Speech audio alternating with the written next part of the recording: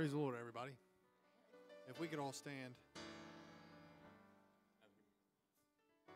On the way to church, I was just thinking about what Pastor spoke on last night. It was, Lord, send the fire. And I was thinking about that, and I was thinking about what he spoke about and how we said, let's start revival last night. Well, revival is not just a yearly event. We don't just do this because we love the Bryans, even though we do love the Bryans. We do this because we need renewed. We do this because we get spiritually tired, just like emotionally tired and physically tired. And tonight, I'm just going to say this. I'm spiritually tired. There's been some stuff going on that I'm just tired. And so I come here tonight not just because it's the event that we come to. I come here tonight to get renewed. I come here tonight to feel that. So if we could just start this service off and say, God, I'm here to get renewed. I'm here to be filled.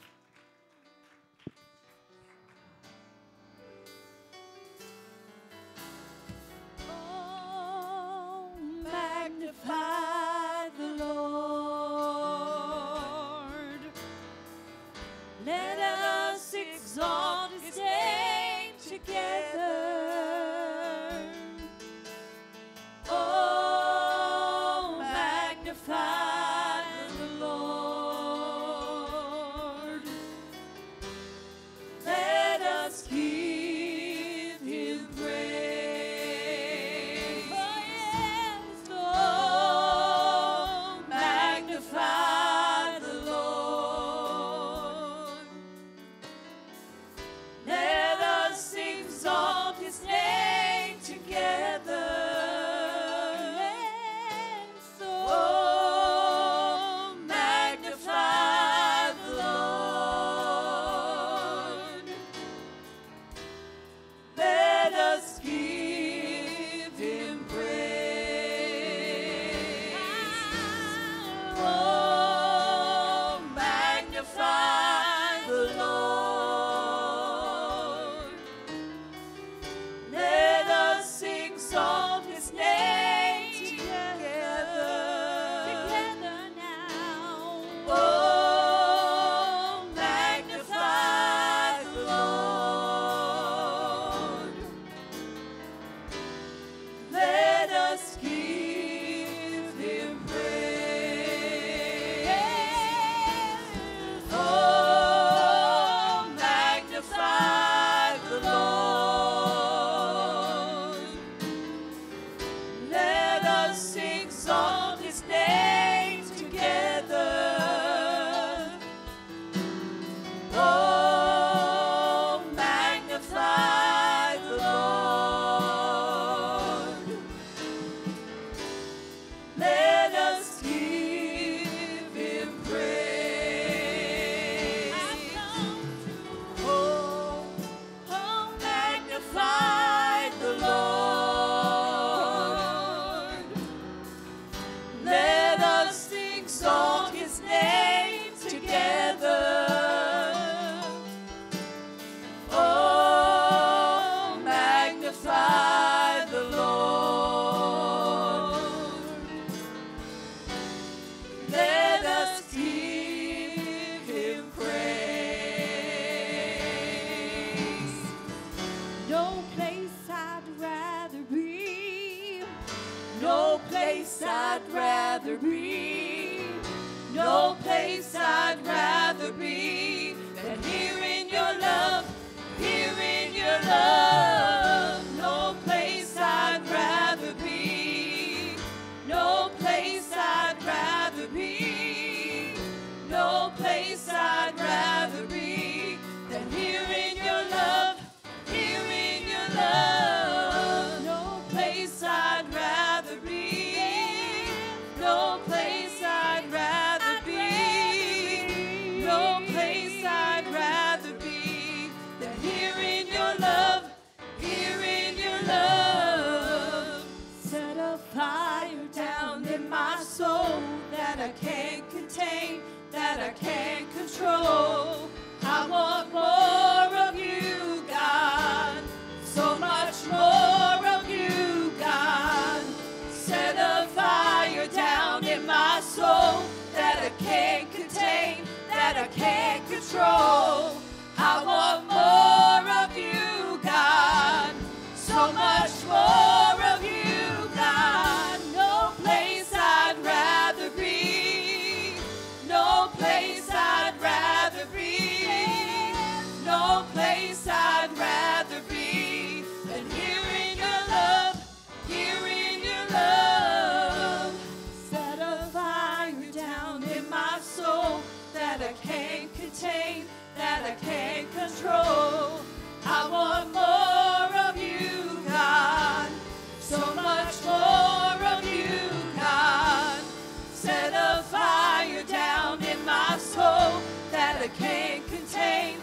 I can't control. I want more of you, God. So much more of you, God. Place I'd rather be. No place I'd rather be. No place I'd rather be than here in your love, here in your love. Hallelujah. Thank you, Lord. Thank you for your presence, Lord. Jesus, in your name. Hallelujah. Set a fire down in my soul that I can't contain, that I can't control. I want more of you, God. So much more of you, God.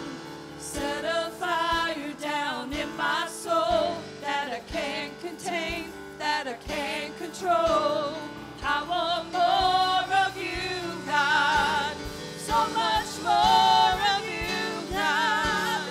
Set a fire down in my soul that I can't contain, that I can't control. I want more of you, God. So much more of you, God. No place I'd rather be. No place I'd rather be. No place I'd rather be than here in your love, here in your love. Hallelujah.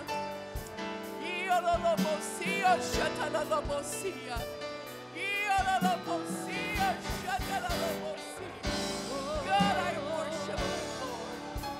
I praise you. No place hallelujah. I'd rather be than here in your love, here in your love. No place I'd rather be. No place I'd rather be. No place I'd rather be than here in your love, here in your love. Hallelujah. We worship you, Lord Jesus. We praise you, God. Thank you for your presence,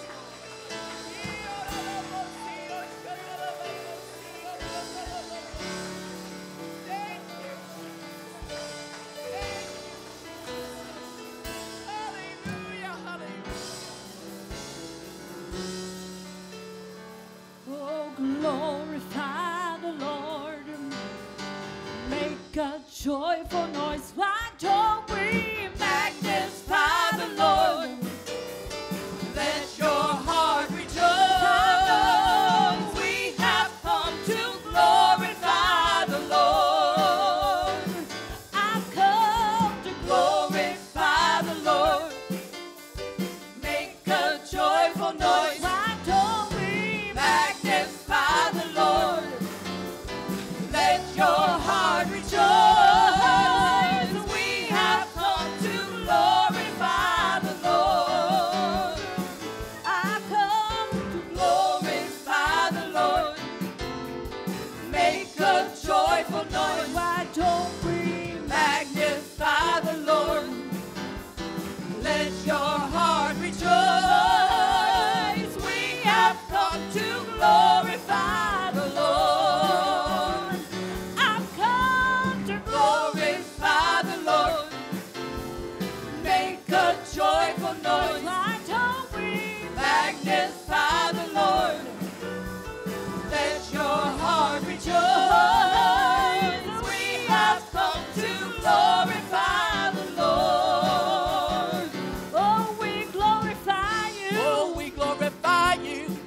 Oh, we praise your holy name. Oh, we glorify you. Oh, we glorify you. You are the Alpha, you are the same. We glorify you. Your name we shall proclaim. We glorify you, O Lord Most High.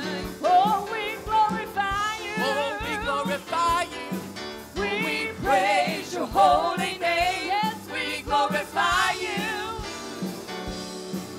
You are the Alpha, you are the same. We glorify you. Your name we shall proclaim. We glorify you, O Lord, Most High. Glorify the Lord, oh yes. Make a joyful noise. Why don't we magnify the Lord? Let your heart rejoice. We have come to glorify the Lord. Glorify the Lord. Oh, now make a joyful noise. Why don't we magnify the Lord? Let your heart rejoice. We have come to glorify. We have come to magnify. We have come to glorify the Lord. Glorify the Lord. Make a joyful noise. Why don't we magnify the Lord? Let your heart rejoice. We have come to glorify. We have come to magnify. We have come to glorify the Lord.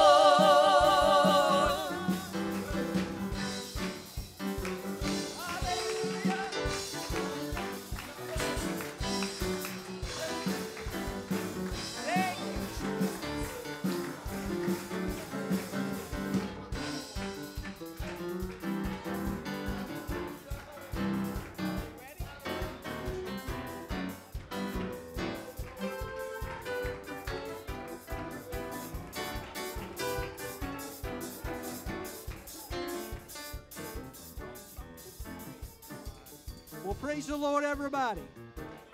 Amen. Are you glad to be in the house of the Lord tonight? Feeling the presence of God? Amen. The Holy Ghost moving like He is right now. Hallelujah. If we can't come, and I know that you did, with an expectation that God is going to perform the miraculous, that God is going to move, that God is going to meet and supply the need that you and I have. Hallelujah. He's going to meet us at the point of need in our lives. Do you believe that tonight? Hallelujah. Let's clap our hands to the Lord and thank Him for that.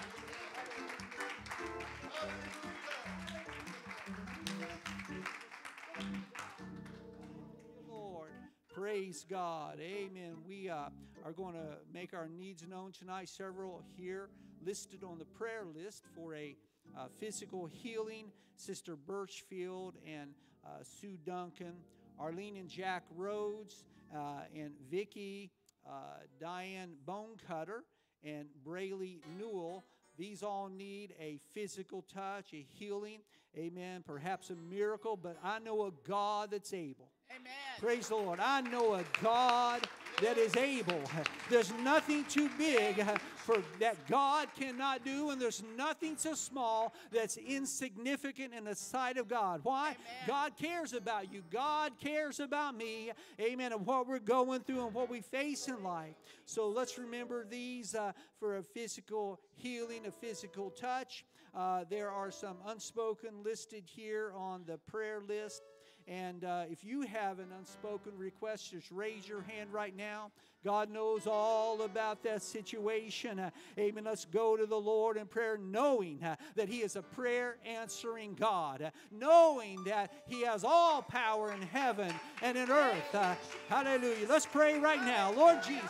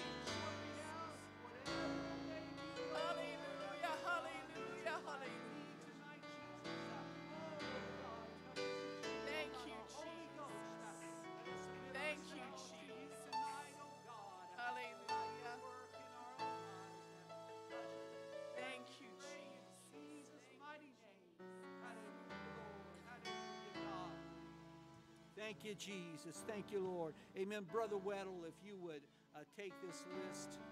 Amen. Pray over these requests. Hallelujah.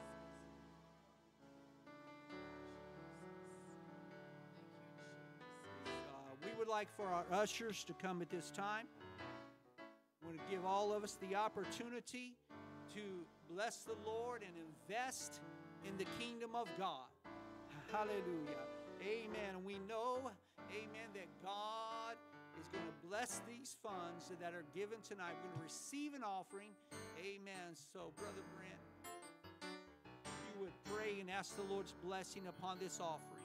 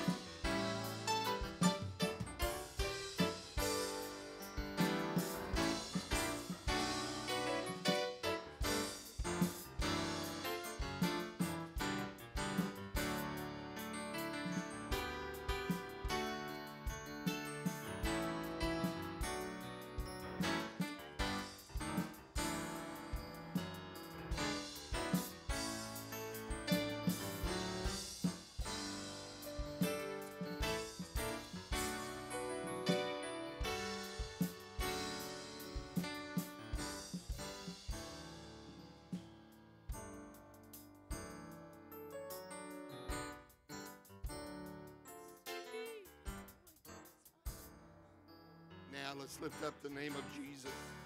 Lord, in your mighty name, God, we exalt you, we glorify you. Hallelujah, hallelujah, hallelujah.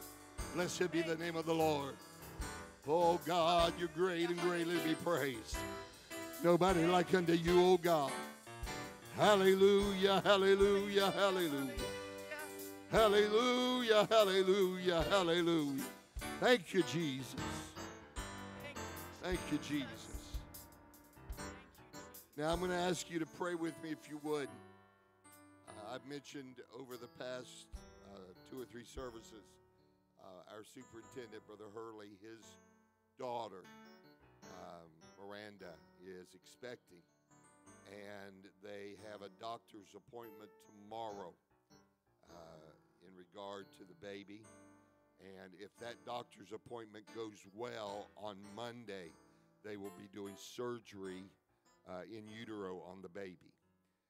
The baby's organs have pushed up, has crowded the lungs. The lungs are not developing, and so they've got to go in, and I don't understand. They explained to me at all. I don't understand what they're going to do, but we need to pray and ask God to be with them. Tomorrow has to be a good appointment. It has to be a good appointment tomorrow for the surgery to happen on Monday. Would you stand with me as we do this? Let's believe God for that child, Lord, in your mighty name. We pray for JoJo, Lord. And God, I pray, Lord, over this appointment tomorrow. I know even now, Lord, they're traveling to Cincinnati, and I pray in the name of the Lord Jesus Christ, by the authority of your word and the power in the name of Jesus, You are able, God, right now, Lord, to touch that child. In the name of the Lord Jesus Christ, let your hand be upon Miranda. Let your hand be upon brother and sister Hurley. And Lord, let this appointment tomorrow, Lord, go in their favor. Give them favor in the name of the Lord Jesus. And God, you strengthen them for this. In the name of the Lord, God, we claim a report of faith. We claim a report of healing. We claim a report of miracle. We claim a report in the name of the Lord Jesus. We declare your healing even right now in the name of the Lord. Hallelujah. Hallelujah. Now somebody shout with a shout of faith. Somebody shout with a shout of faith. Hallelujah, Jesus. Oh,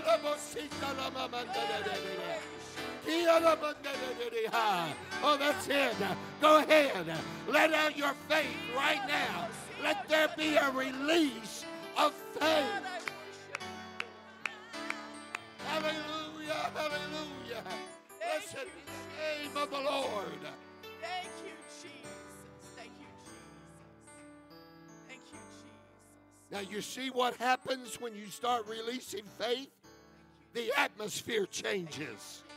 When you start releasing faith, all of a sudden there's a move in the Spirit, and God is getting in place to do something impossible, something supernatural. God is getting ready. Thank you. Hallelujah. Oh, somebody say it with faith. I believe it. Hallelujah, hallelujah, hallelujah. Thank you, Jesus. Hallelujah. Thank you, Jesus. Oh, we know you can. Hallelujah, hallelujah. Thank you, Jesus. Thank you, Jesus. Hallelujah, hallelujah. Praise God.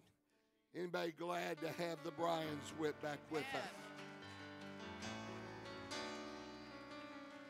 Thank you, Jesus. Amen, amen. The Bryans are a club favorite. Church favorite, I'm sorry. They are a church favorite.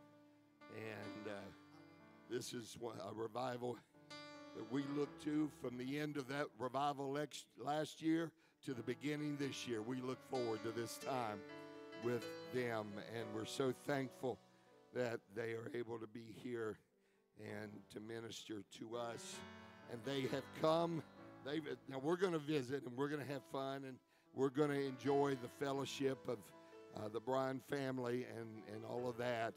But ultimately, they have come to do the work of the Lord. They have come to do the work of God in this service and to our church and congregation. And I told him in the office, as I've told him many times before, it said, you have your liberty in this pulpit, and you have your freedom in this pulpit to minister to this church. There's no strings. I've got tremendous faith in this family and Brother Bryan, and I put no strings on them. I put no limitations, never have put any limitations on them, because I want him to have freedom to do what God tells him to do. In Jesus' name. Anybody else believe that's what we should do? Hallelujah. Hallelujah. There's some preachers I put strings on them. Well, that's another story for another time. But I'm going to bring him to this pulpit. And you've released faith over the last few minutes. Let's continue to exercise that faith with an anticipation. Now, Brother Bryan's going to minister, but God's going to do the work. God is going to do the work. Hallelujah. Amen. Brother Bryan, we love you. God bless you. Come to this pulpit in Jesus' name.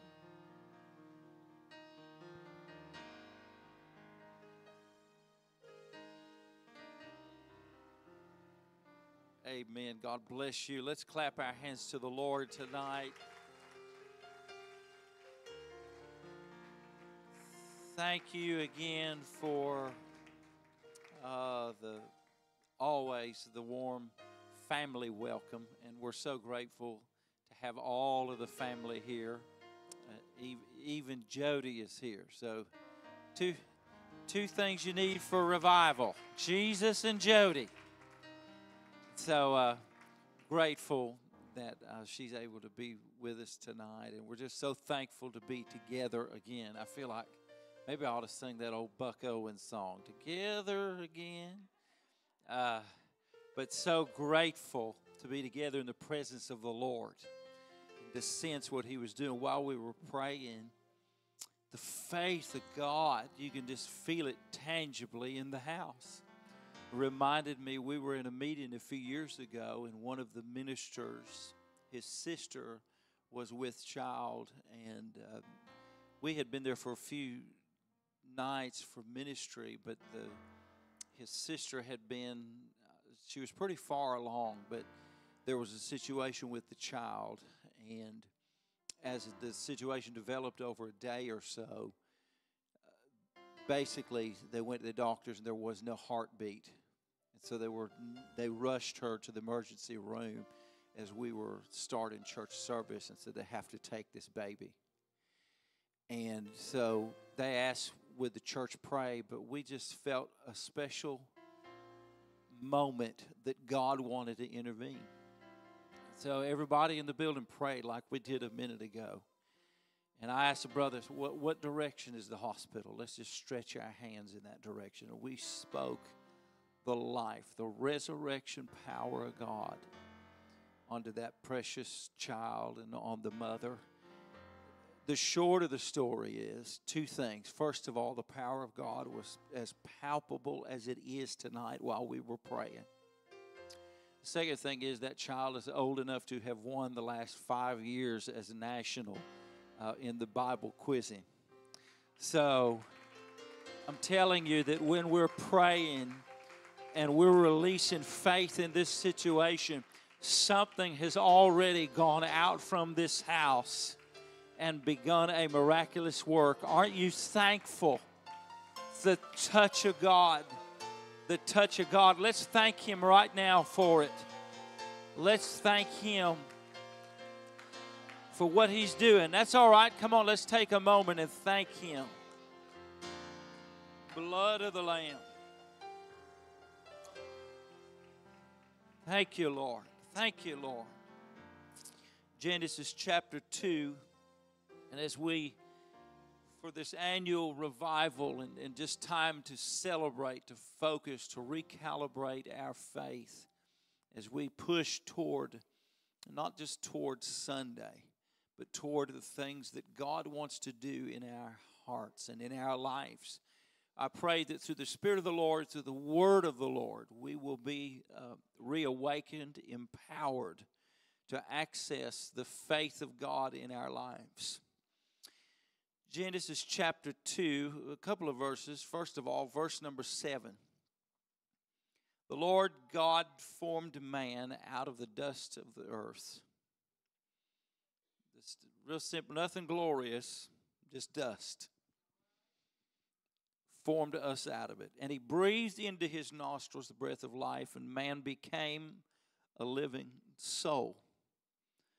Move down to verse number 15.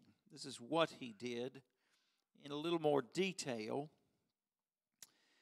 God took the man, put him in the Garden of Eden to dress it and to keep it. And the Lord commanded him, saying, out of every tree in the garden you can freely eat, but of the tree of the knowledge of good and evil you'll not eat of it, for the day that you eat of it, you will surely die. And the Lord said, it is not good that man should be alone. I will make a helpmeet for him. He formed him out of the dust. And in a little bit more detail, part of the creative process was, it was not good for man or individual or humanity to try to handle things on their own. He built them, He built us to need help because He knew we'd be some broken folk. And isn't it wonderful to know that He has not only prepared help for us, But He planned on us being needy. He planned on you being a mess at least one point in your life. Thank you, Lord, for your word, the power of it to perform in this house and in our lives tonight. Make it easy for us to hear, to understand what your Spirit is saying. And let there be a release from your throne room into our lives tonight. We thank you, Lord, for who you are and what you're about to do. And somebody shout in Jesus' name and clap your hands to the Lord.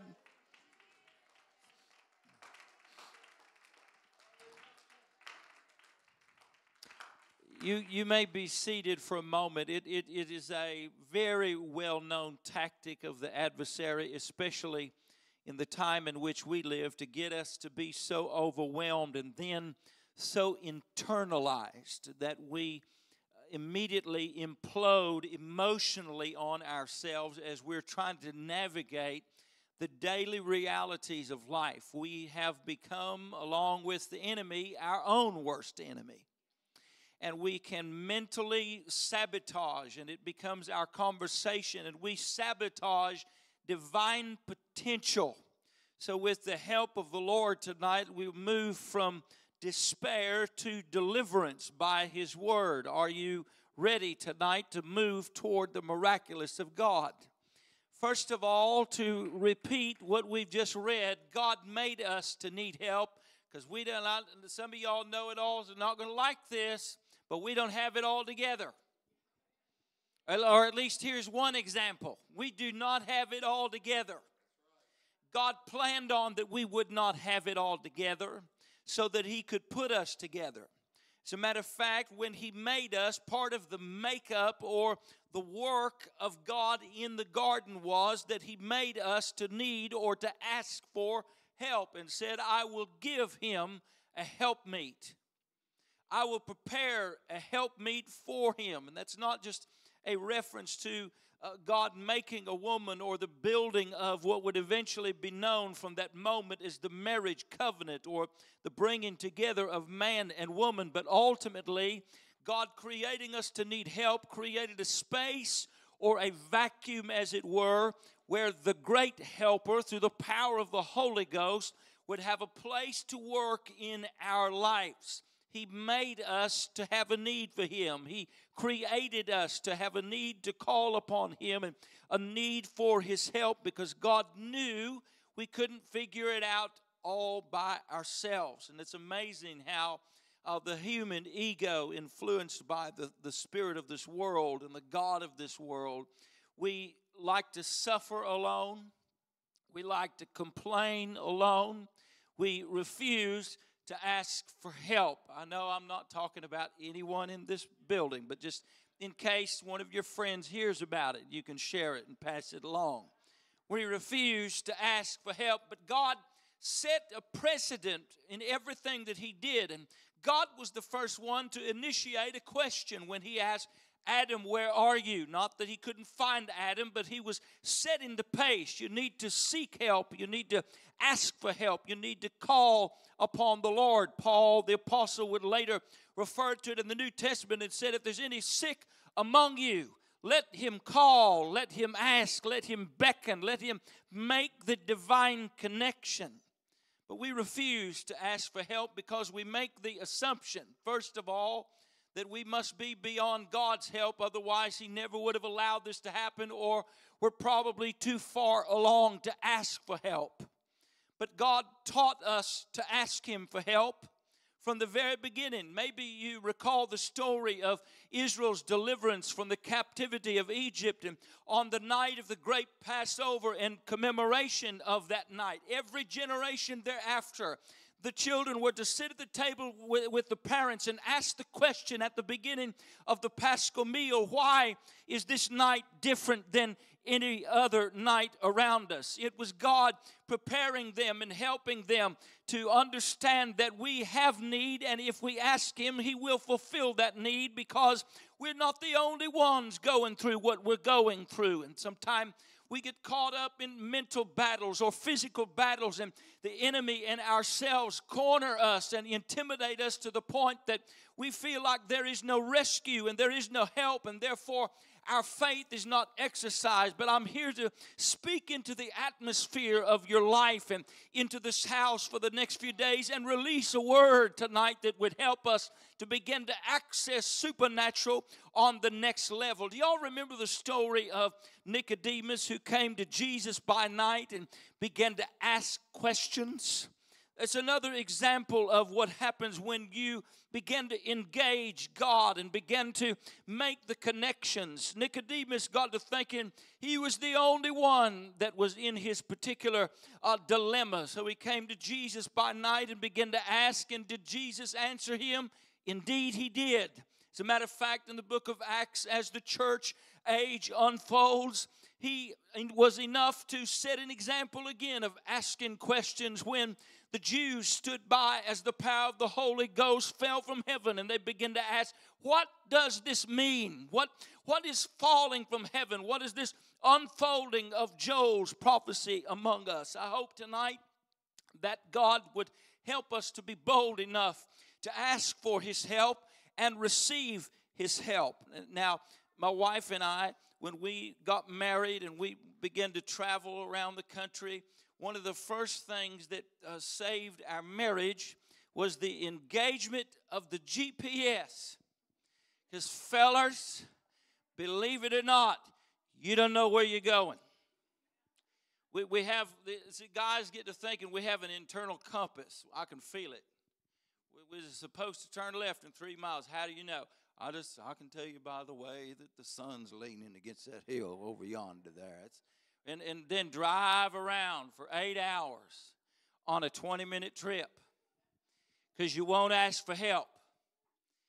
But God helping us tonight, because some of y'all have been walking around with emotional dilemmas, physical dilemmas, and you're afraid to ask for help because you don't want to feel like, well, I'm the only one, or nobody will understand what I'm going through, so you remain in prison.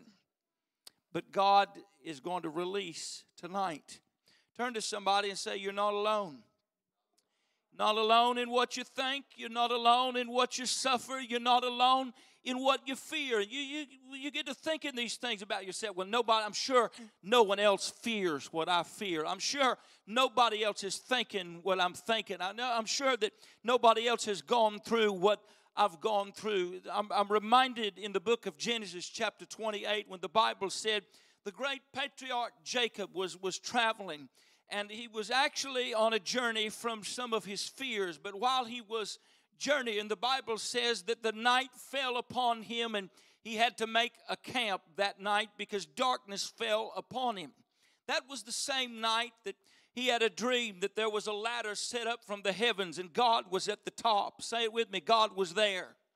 But Jacob missed the whole thing, and he missed the whole thing because he was so caught up in himself. He was so caught up in his own fears. He was probably thinking like we do, I've messed it up. Nobody's messed it up as bad as I have. And you can imagine what's going on in his head. Meanwhile, the heavens are there. There's a connection to the heavens, and he awakes the next day to find that he missed the whole thing.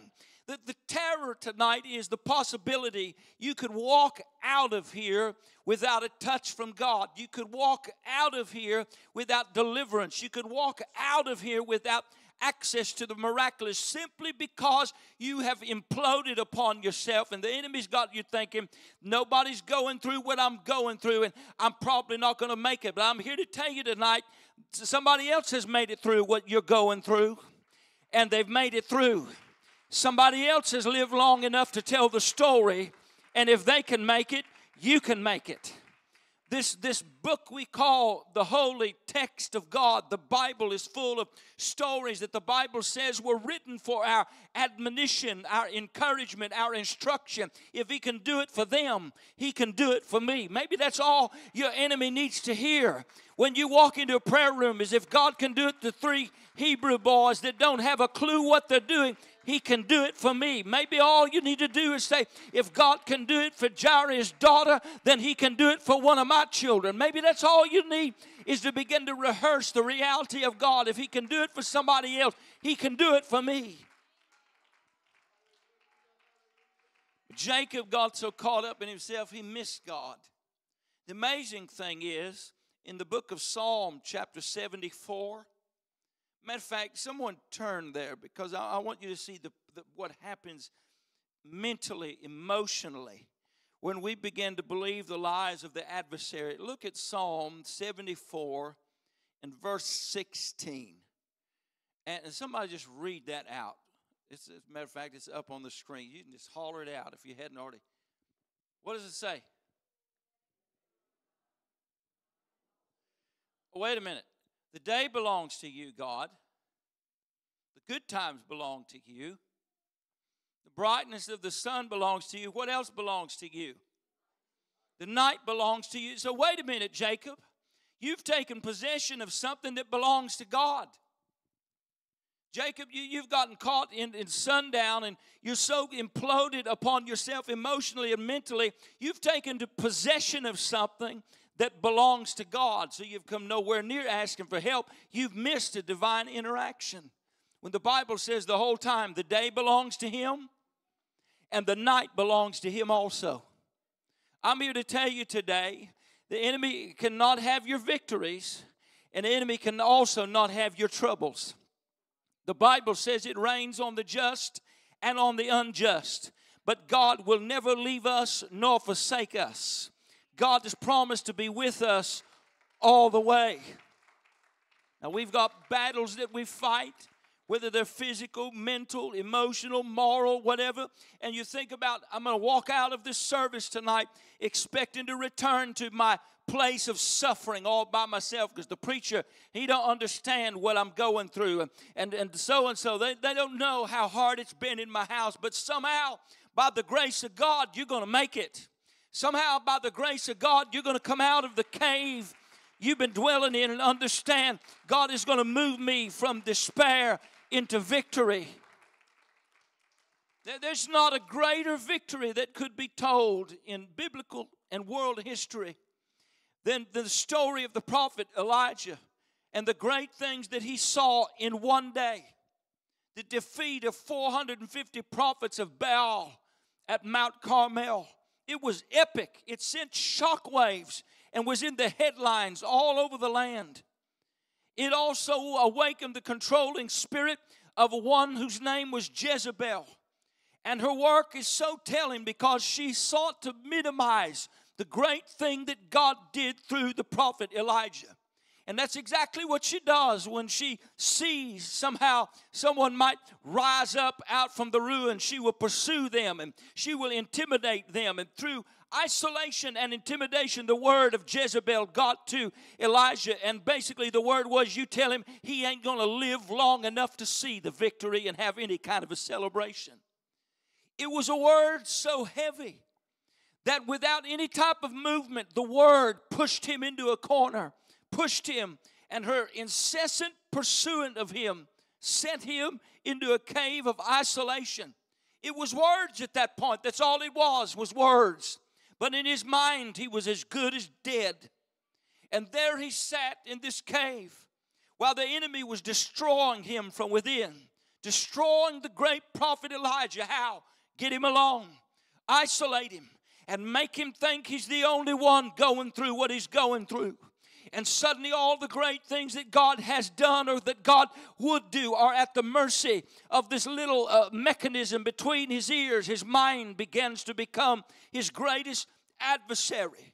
And so there he was, just after a great victory became defeated. And there he sat under a tree in the wilderness, convinced that Jezebel had already caught him, convinced the haters had already caught him.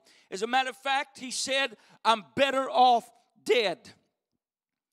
God came to him and God said to the prophet in 1 Kings chapter 19, what are you doing here? What a question. And what a powerful question. It seems like a general question that he'd ask any passerby, but it's not a general question. God's asking the prophet. God's asking the mighty person of God. He's asking someone that he had already intended greatness. He's asking someone like he'd ask you and I, because all of us were born with divine potential.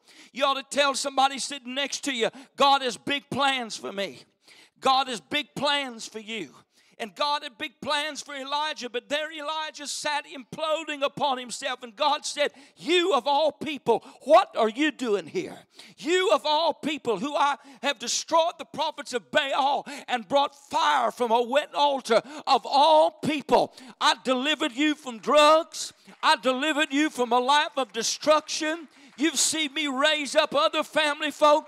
You of all people ought not to be sitting there on a Thursday night acting like I've never done nothing and like it's all, what are you doing here? How have you somehow become this? I can hear God asking people. I can hear God asking churches. I can hear God asking situations of all people of all time. How did you end up like this? How did you end up believing the work of the adversary? And he said, I'm as good as dead, and I'm the only one, poor little old me. I'm the only one been through what I've gone through. I'm the only one suffering. And God said, would you wait just a minute? I have 7 other prophets who have not caved into the prophet Baal or all the junk the world's been talking. You are not the only one. I've got others that have made it. I've got others that have stood up. I've got others that somehow just got back up. And if they can do it, you can do it too. That was God's word to the prophet. You're not the only one. Don't sit there and think, oh, we're just a little old church on Thursday night and we're just barely getting by God. So you wait just a minute. I've made revivals out of 4 little old ladies in the middle of a desert. If I can do it there, I can do it here. You wait just a minute. You don't have to sit there and allow yourself. I wish I could get somebody right now to say, it doesn't end for me like this. I'm just getting started.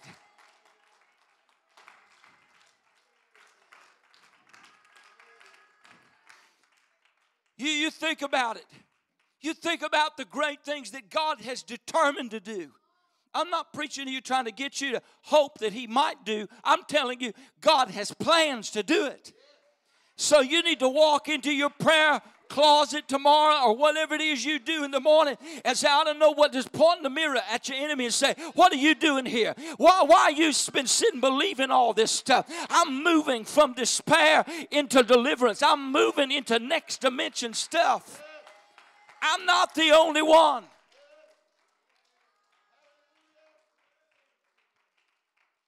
I've shared some of my life history.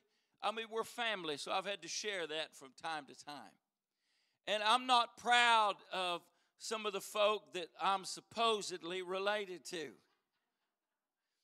And not proud of some of the things that they've done, or not proud of some of the things that they have done to me. And have every right, emotionally, physically, mentally, to live my life out with even a portion of victim mentality so that I could garner the support and pity of others. But a few years ago, the Spirit of the Lord and I had an encounter, and He changed the way that I think so that I wouldn't have to think like a victim, so that I wouldn't have to look at myself as a statistic. And I remember the prayer meeting so well, and I arose from that prayer meeting and said, wait a minute, other testimonies have gotten me out of what I have come out of, and other people have been abused, and other people have been lied to, and other people come from jacked up houses, and they made it, and if they can make it, I can make it. I'm not going to believe destruction. And some you got to, when you pray, you don't just ask God to help.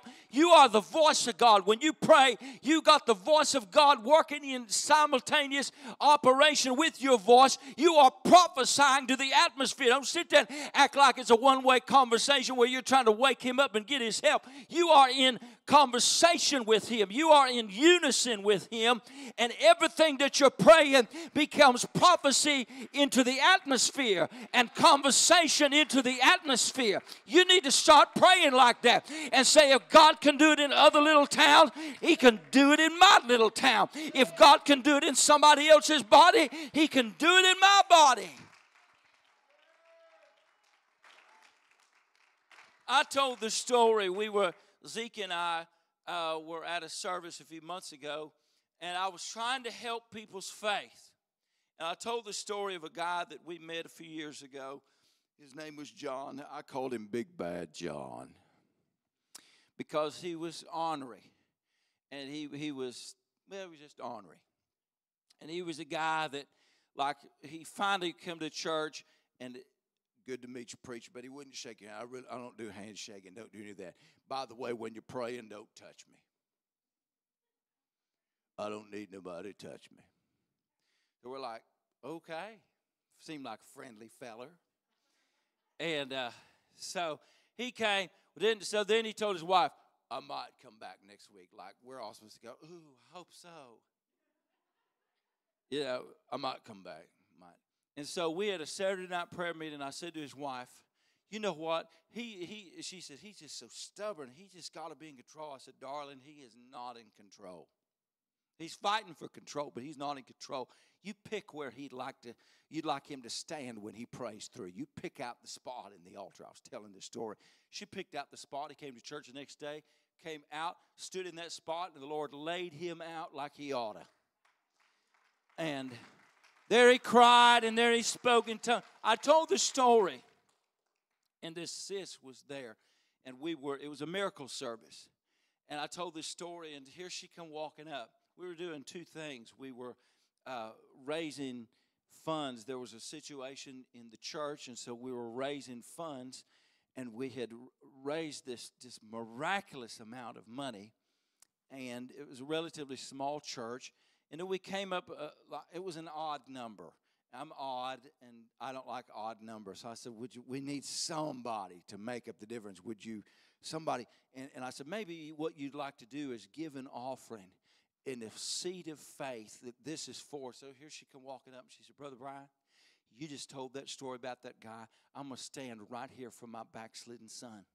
She said, I wrote a check, and God's going to bring him in. She said, my husband and I have cried over him and wept over him. He ran off and got on drugs and did all this stuff and have blamed ourselves. And she said, that stops today. And so she put her offering in, and she rejoiced standing right there in the altar. And then next week, we were somewhere else in the country, and the pastor of the church called. He got me on the phone. He said, bro, you're going to love this. But he said, in the altar right now is that sis standing next to her boy who has prayed through to the Holy Ghost. And she said, she's standing there praying. She told me, said, Brother Bryan, I've heard of God doing it in other people. She said, I got to admit, it seems a little bit odd to me. But I've heard of God doing it in other people. If God can do it for them, He can do it for my son. And God did it. And that same God that did it a couple of months ago is still in this house tonight. Great. Anybody that believes that, you ought to shout to Him and thank Him.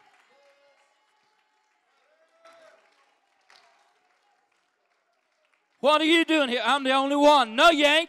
I've got 7,000 other. You ain't the only church that's been through a season where it looks like nothing's happening. I've got thousands of other churches that have, but they broke out in revival just the same. Oh, somebody ought to shout to the Lord on this Thursday night.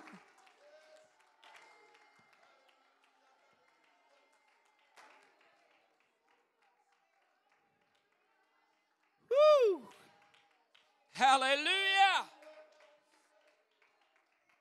Hallelujah!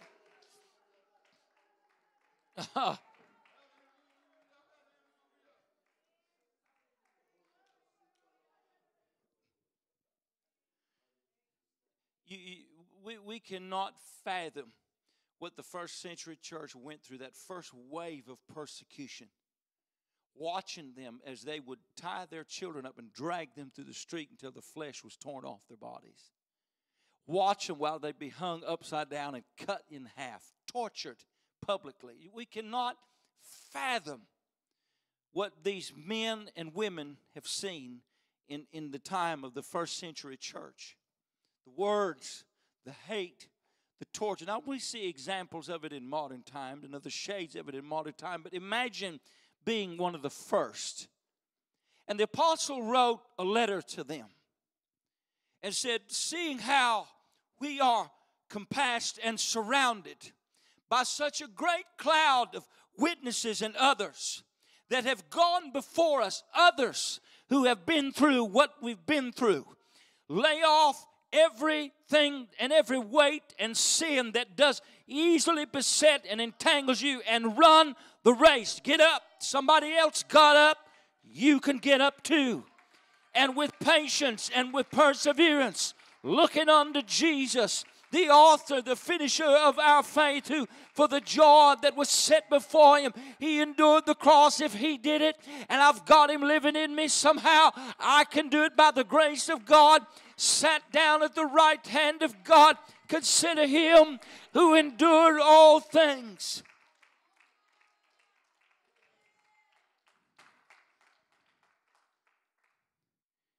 First Peter chapter 5.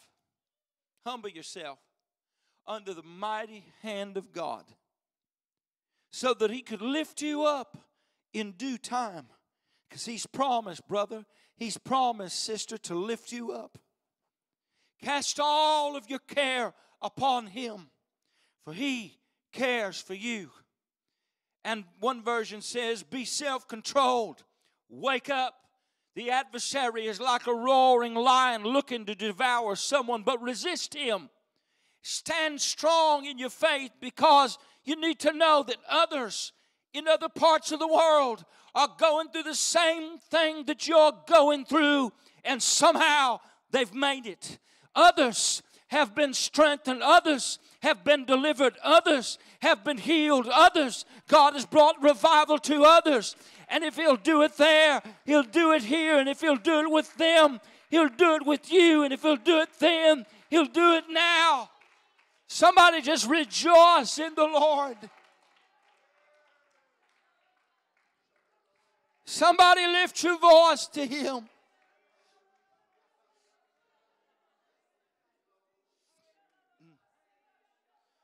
Hallelujah.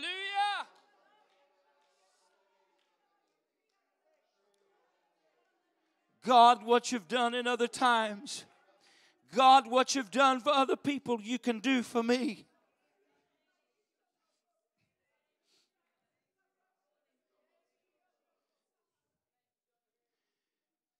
It seemed like an isolated event. They took the Roman soldiers, the misunderstanding Jews and Pharisees and leaders. They took these 12 fishermen, these 12 societal no-counts. They took their leader.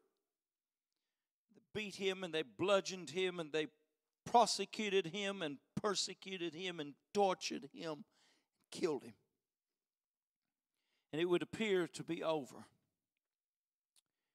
And at the final moments of the life of Christ, Matthew said in chapter 27, he cried finally and breathed his last breath. And at that time, the veil in the temple was torn top to bottom.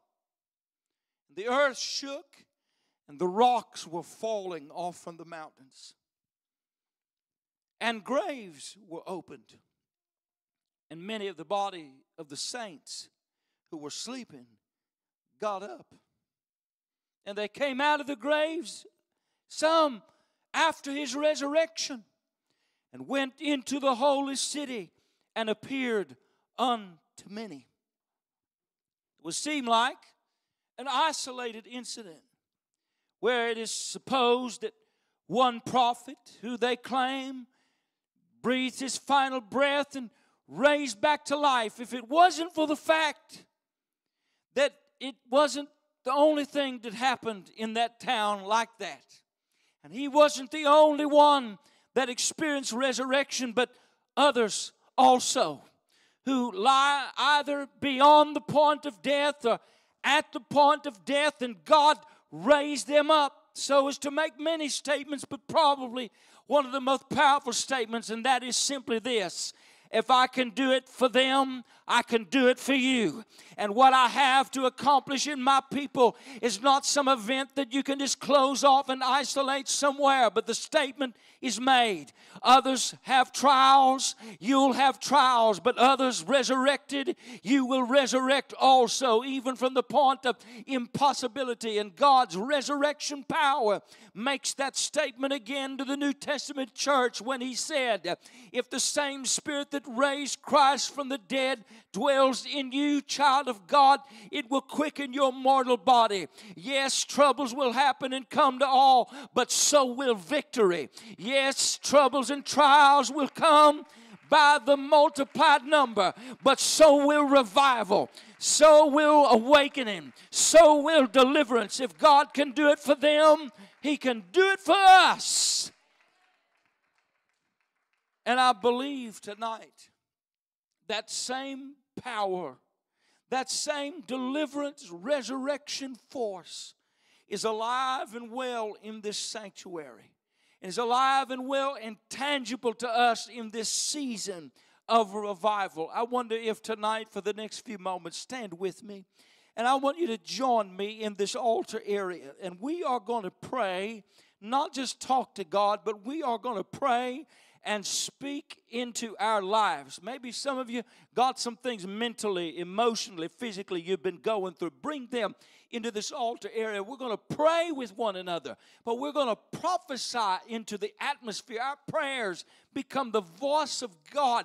Speak it into the atmosphere. And if God can do it for other places, God, we're asking you to do it right here in Ravenswood. We're asking you to do it right here among our families. If you can do it for them, surely you can do it for us. With your hands lifted, with your voices lifted, would you begin to pray right now? Lord, we thank you for this book, this historical record of stories whose lives and people that you've delivered, that you've raised them up, that you've strengthened them, that you've caused them to be conquerors. And God, tonight, we rehearse that not just to strengthen our faith, but to believe that you have prepared and promised to do some powerful things in our midst this week. Lord, tonight we dismiss fear. We dismiss doubt. We dismiss the bad report, the negative, the constant negative conflict. We dismiss it, Lord, and we speak your wonder-working power tonight into this house. I'm asking, Lord, that you'll touch my neighbor, the person that I'm standing next to. I'm asking, God, that you will just transmit that wonder-working power to them, that you'll transmit revival into their household, that you'll transmit revival into their life. That's it. While you're reaching out to pray with somebody else, why don't you be a conduit? Why don't you be a connect point for the power of heaven flowing? Thank you, Lord. Thank you, Lord. Thank you, Lord. Thank you, Lord. I'm calling on you tonight. I'm calling on you tonight. Thank you, Lord. Thank you, Lord. Somebody's family being restored. Thank you, Lord. Somebody's been praying, and whoever they've been praying for, you're going to give them deliverance. Oh, thank you, Lord. Come on, let's lift our voices up. Let's lift our voices up until we reach a point of rejoicing. We reach a point of thankfulness.